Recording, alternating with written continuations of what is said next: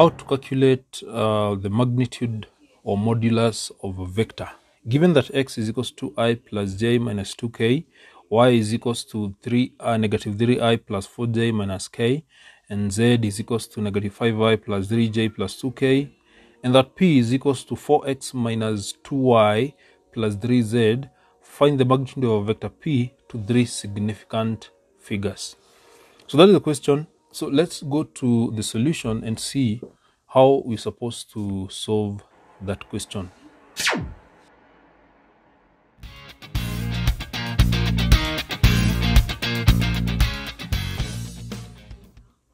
So x is given by 2i plus j minus 2k.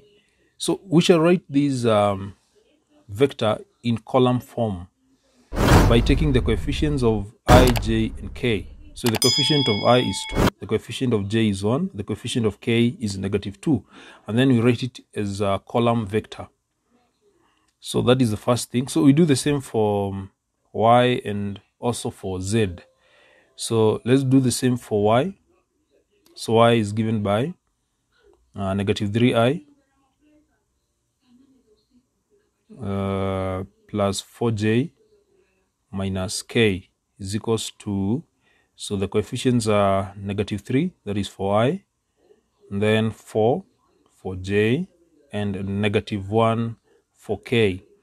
The vectors are supposed to be in that order, I, j, and k. Just in case they are disorganized, when you're writing it in column form, we should ensure that when you're writing, the first one is I, the second j, and the last one k. So let's write z.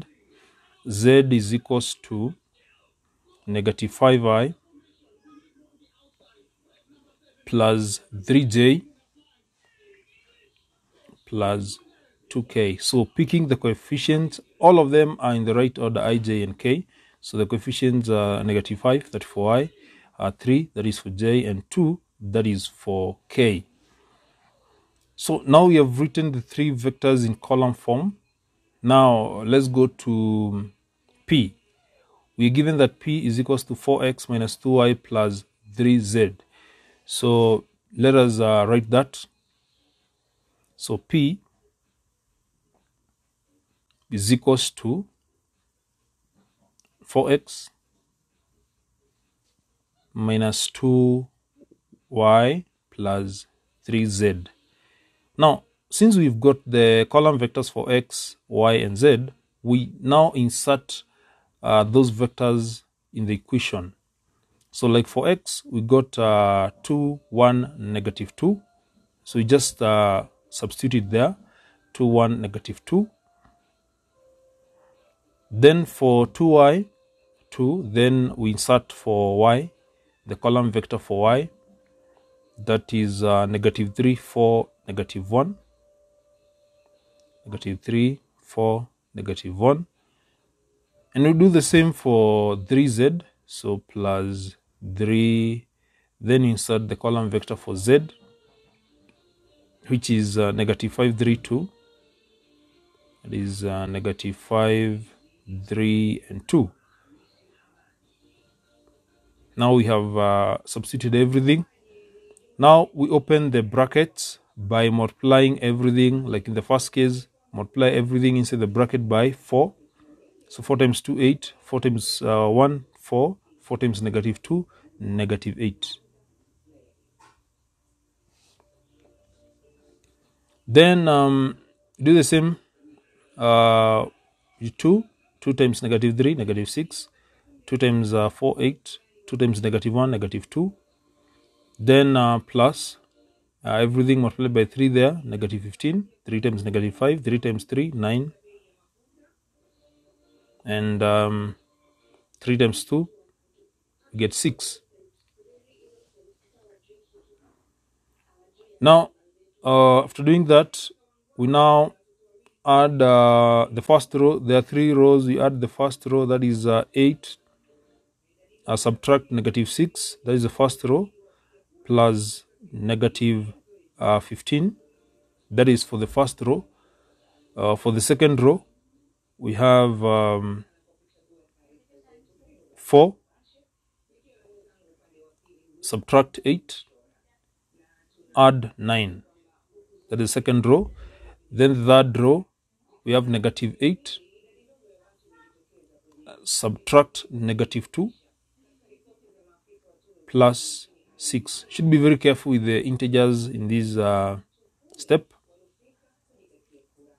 Then from there we add 8, subtract negative 6 will be 8 plus 6, plus negative 15 will be negative 15.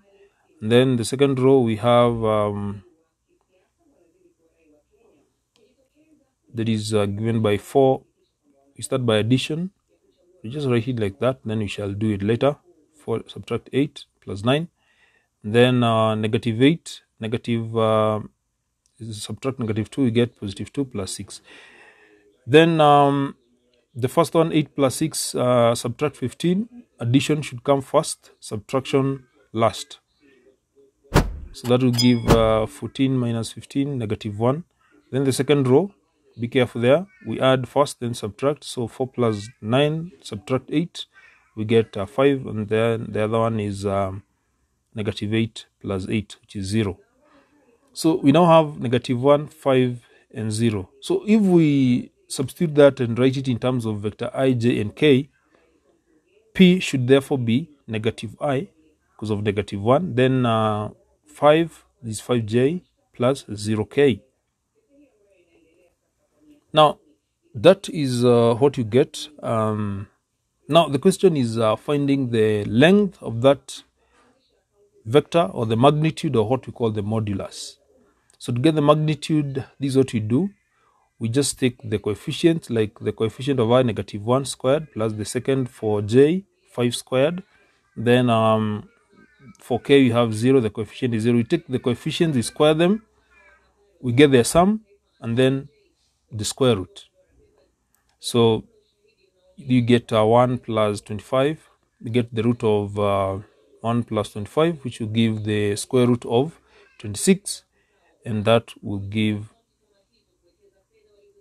5 to 3 significant figures. It will be 5.099. That is how we're supposed to solve that question on magnitude of a vector.